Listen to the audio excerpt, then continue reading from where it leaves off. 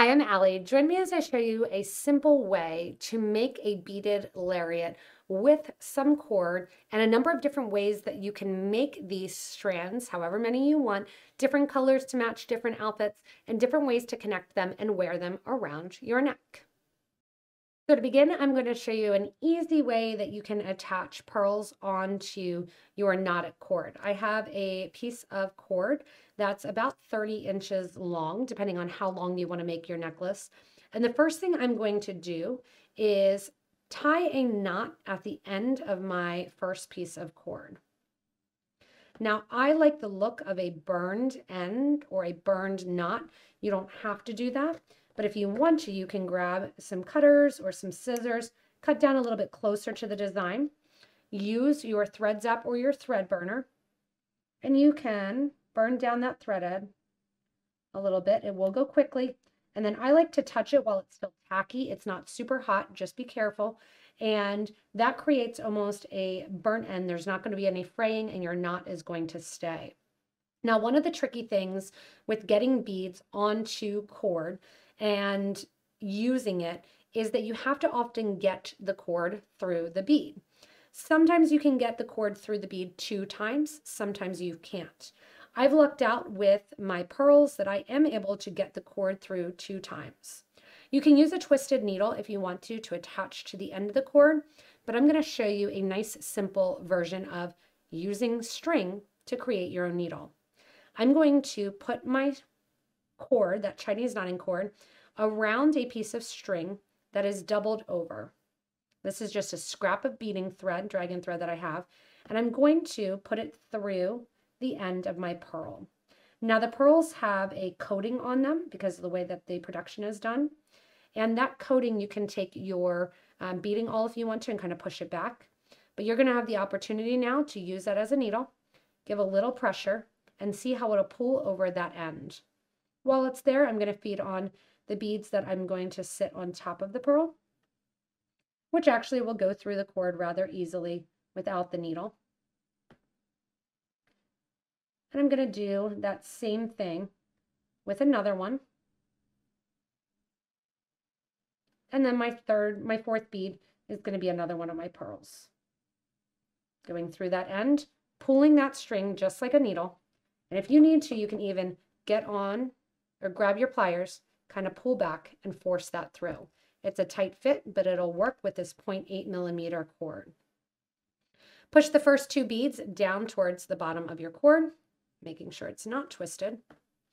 Move those 2 beads away, and we're going to take that mirrored round in the pearl, and we're going to do a knot right on top. If you have trouble getting the knot close,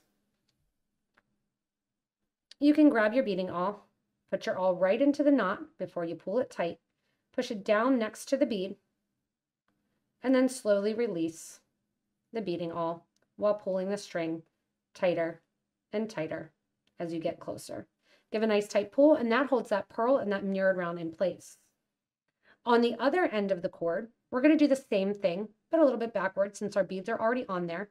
We're going to tie our knot, go very close down to the bottom here, and then same deal, trim the edge a little bit. Oops.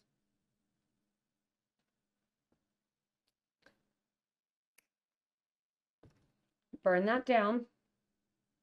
You'll notice I press on the bead on the thread burner prior to bringing it next to the project because that means it's already heated up. I just kind of press it flat as it's still a little tacky. It's a man-made material. Push it down towards the end and repeat. You're going to do this as many times as you want to, depending on how many strands and how many pearl drops you have coming off the end of your necklace. Pushing that bead close, pulling it nice and tight, and then continuing with multiple strands as you go in to create your design and your necklace. So after you make a couple of the strands, the fun begins of how do you want to wear it? So you have all of these strands that are hanging out, just like the one that I have around my neck, and that one is with silk cord. These again are with that Chinese cord that I just showed. What you can do is figure out, again, how you want to wear them. So the first way to wear them that I think is the easiest was the one in the intro video, where all I'm doing is taking those 3 strands, holding them all together at the end, taking them around my neck, and putting the pearls through the loop that was created and making that simple lariat look. The other way to do it, there's a couple fun pieces sitting here that you can look and follow. I'm going to do this with just a single strand of the silk corded one, so that way it's a little bit easier to follow how that knot's going through, and I'm going to keep my pearl one on. So when I have the knotting cord, whether or not it's the knotted cord or whether or not it's a silk cord, same deal. So again, the first way that we did was we doubled it over around our neck, creating that loop, and then just sliding the pearls through the loop, and the tension around your neck, like I have here, will hold it in place. The next thing you can do is get a little fancy if you want to. So here I have the cord doubled over on itself, just like we're doing. And if I want to, I can add something like a nice little charm to it, basically, which in this case is going to be your crystal cosmic ring. Now I can take this cosmic ring the whole way down through, just let it hang out, and it'll stop because the beads will not fit through there. The other thing you can do is take the whole necklace through that cosmic ring, making that loop, and basically taking the loop back here through the cosmic ring, and the cosmic ring will be at the very end, looped around. That cosmic ring then looped around the end becomes the loop that you put the pearls through as you put it around your neck. So how do you get those pearls through? You need to make sure that you're putting the pearls through singly, one by one, to go through that loop. You're going to need the bigger cosmic ring if you're going to use these 8mm pearls with it. The other thing that you can do is separate out the cords one by one on each side here, separating out that loop in the middle and putting it around and simply twisting them around 1 and 2 and letting it all hang down like a cluster. Another fun thing that you can do here, taking this loop off now, is use something like a decorative toggle. So here's a decorative toggle that I can take, add to the loop here, putting my pearls through 1 and 2, taking the thread, doubling it over, having that loop, and again, just like the cosmic ring, putting those pearls through 1 and 2, and wearing it around the neck as so, that the pearls are just going to hang down along the front of the tassel of that toggle. Another idea that you can do is take something like a self-produced loop and eye and have fun using that for the design.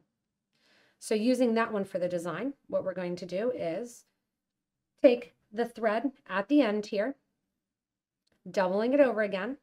We're going to put that double-ended section through my smaller loop of my toggle bar here. Separate it out, take that through it, which doubles the thread over. And then once again, in the front, take that loop, put the pearls through it, and you have this nice, fun, cascading loop along the front of the necklace design. Likewise, we can do the same thing, and you can keep them on this and do this in all different varieties and all different ways. If you want to, change it out each day as you're wearing it. The next way to do it is going to be with this loop. So the nice thing about this loop here and this larger lobster is we can do the same thing where we connect that cord doubled over through there. And now we don't need these to fit through here because look, the lobster opens up. You can put the cord ends through there and the lobster will hang with the cord however you want it to in whatever lengths along the front of the design. The last way that you can do it is just like this. Simply put it around your neck, make it longer, and when you get to the front, if you want to keep it stable, tie an overhand knot or simply in the front of your design, tie a simple knot that can be removed after wearing to let it hang down in the lariat form with it a single strand rather than doubled over. There are tons of options when it comes to wearing these pearl necklace strands and being able to utilize them in all different ways. You could even honestly wrap them around your wrist if you wanted to. In that same regard, doubling it over, wrapping it around and around and around, twisting the pearls and letting them hang as they go. But I love the versatility of this design. You could also, if you wanted to, take a piece like a bigger bead with a bigger hole, drop it over the end, let that crystal sit on the top or the bottom, and just let that hang out at the bottom as you wear it separated on the top. Lots of ways that you could use this with a Pandora style bead. And you could also mimic the same thing with chain. Doubling that over if you wanted to, also coming back through the loop and just having it all different ways to wear these fun and creative little pearl cords. Just to show as a different view, I have my cords here. I'm going to take them and I'm going to tie a simple knot, taking one through the other, and just the weight of the cords and the weight of the pearls will let them hang on your neck. Again, the simple way to do the lariat otherwise is to take them, double over those cords so that there's a loop in the middle here, taking it around your neck and taking those pearls through to hang out just like the lariat. So many different fun ways that you can go in and use the cosmic rings. You can use the clasps, you can use the toggles, or even man-made loops, or just your own tying skills here to make this pearl lariat and have fun mixing different beads, different styles, wearing whatever you want for the day. Remember, if you do need any materials, go ahead and look below the video. We'll put links there to the products online, like the Potomac Pearls, the mirrored rounds, and the Chinese knotting cord. Remember, you can also do this with silk cord, leather, and lots of other different kinds of materials. Go ahead and comment below if you changed up any materials, if you use anything else, or any ideas that you might have for the greater community. As always, thanks so much for watching and enjoy your simple pearl lariat necklace.